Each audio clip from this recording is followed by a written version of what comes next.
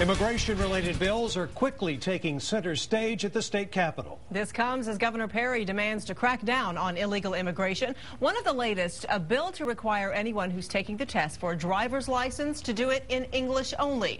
KXAN's political reporter Josh Hinkle is here now. And Josh, what do you think the chances are of this bill passing? Well, especially in the House, there's a good chance with a Republican supermajority. Democrats will tell you this is just the GOP pandering to grassroots, but some lawmakers say it's an important issue right behind the budget and redistricting.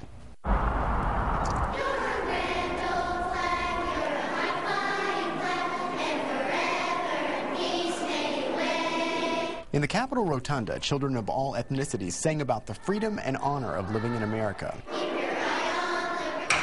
In the House, at the same time, word of legislation seemingly targeting illegal immigrants was spreading quickly. As Vice Chair of the Mexican-American Legislative Caucus, I'm going to be working with the entire House to try to stop this as much as I can. Representative Eddie Rodriguez of Austin was among a handful of Democrats already working to block a bill to require anyone taking the test to get a driver's license to do so only in English. Every sign on the road is in English.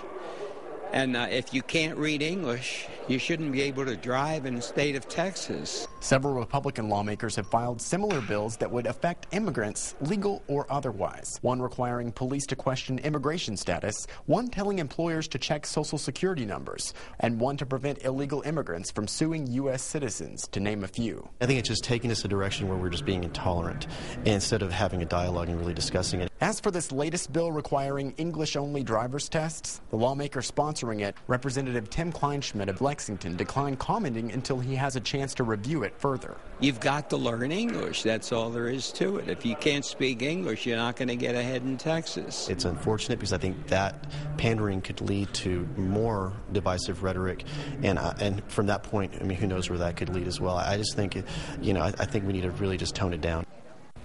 This comes just a few days after the governor issued an immigration item as an emergency. Abolishing sanctuary cities is something he wants to see lawmakers take up within the first 30 days of the session. Now, Republicans say he's right on target. Democrats say he's distracting them from more important issues like the budget crisis. Josh Hinkle, KXAN, Austin News. Well, this is a hot topic on our Facebook page and KXAN.com right now. Sheila agreeing with this bill, saying, quote, "We live in the United States of America. Road signs are still in English, and the common language spoken is English."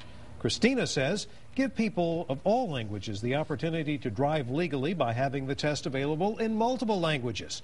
After all, English is not the most spoken language in the world. It isn't even the most spoken language in some parts of Texas." We want to hear what you think. Share your thoughts online at the KXAN Austin News Facebook page.